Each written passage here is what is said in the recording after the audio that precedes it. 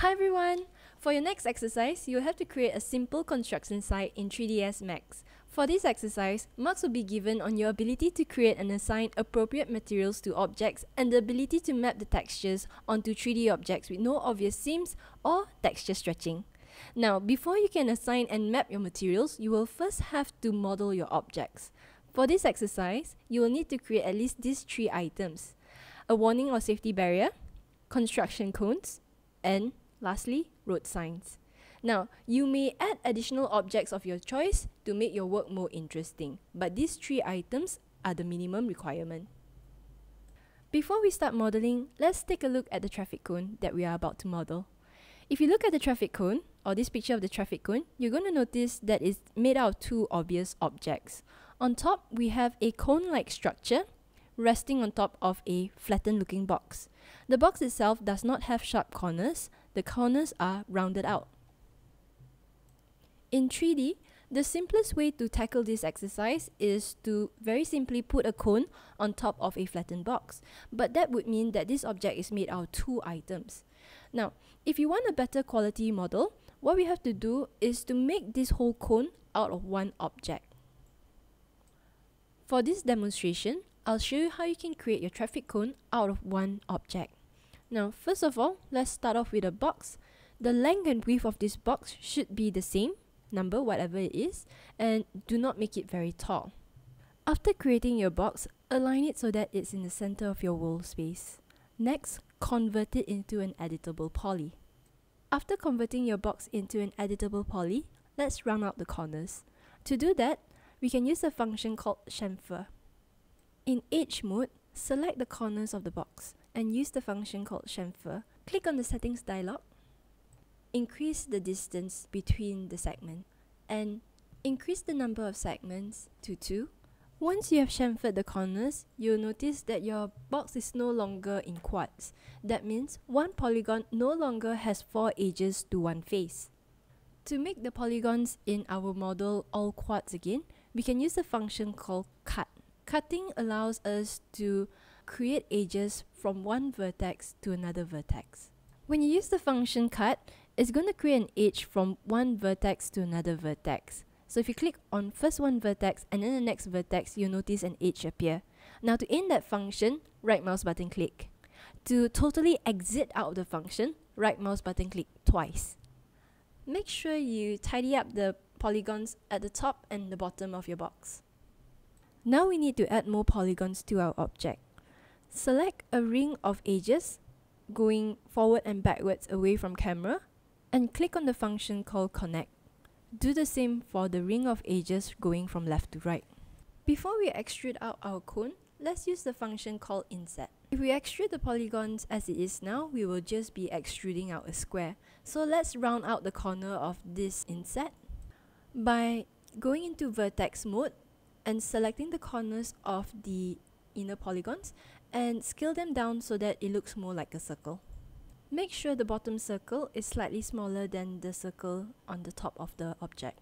Next, select the polygons at the top and extrude to appropriate height. Scale the top down. Do the same for the bottom polygons as well. If it's hard to see what you're doing, you can press F3 on keyboard to see the wireframe of your object so that you can scale appropriately. You now have a very low poly count version of your traffic cone.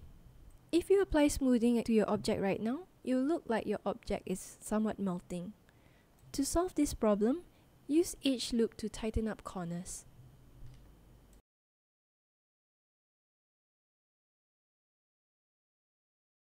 There, your object looks much better now. Now let's apply materials to our object. You can access the material editor by pressing M on keyboard. And let's drag out a physical material. To view the material in your viewport, make sure you click on the button called Show Shaded Material in Viewport. To assign the material onto your object, click on the output socket and drag it onto your object. Double-click on the material to show the material parameters editor. Change material mode to advanced. Changing the base color changes the color of your object. And since we're building a traffic cone, we do not need any reflections, so reduce the number of reflections to nothing. Let's take a quick render. Press Shift Q to see the end result. Now, we have a very nice orange looking cone, but this cone will not be completed without its two signature white rings. So let's head on to Photoshop, create a blank canvas and fill it up with a base color orange. Next, add two white stripes. Save this image into the image subfolder of your project folder. Now let's assign this image to our material. Drag a bitmap from the material browser and select the image that you have just created. Now link the bitmap to the base color map of that material. You'll notice that the colors or the patterns don't fall nicely across the object. This is because the texture map requires mapping coordinates. To assign mapping coordinates to your texture, choose the modifier called Unwrap UVW from the modifier list. What we are doing in the unwrapping process is to break down the polygons into smaller pieces so that it's easier to map certain patterns onto certain parts of your object. The end goal is to really have as few distortions as possible in your texture. I'm going to create a seam at the very top of the cone as well as the bottom part of the cone. I will be creating seams at the bottom of the base as well as the corners, as well as along the cone. Once I'm done, I'm going to click on the Open UV Editor and a new window will appear. Notice how moving the polygons in your Edit UV Editor changes the surface information of your object in scene. What we'll be doing now is to adjust the polygons in the UV Editor so that it projects patterns onto areas that you want the patterns to appear on your object. In polygon mode, select one polygon of the cone and then click on the Expand Polygon selection to Seams. Click on the projection type by cylinder. Change the align options to Z. Notice how the polygons line up very neatly in the UV editor. Repeat the same process on the underside of the cone.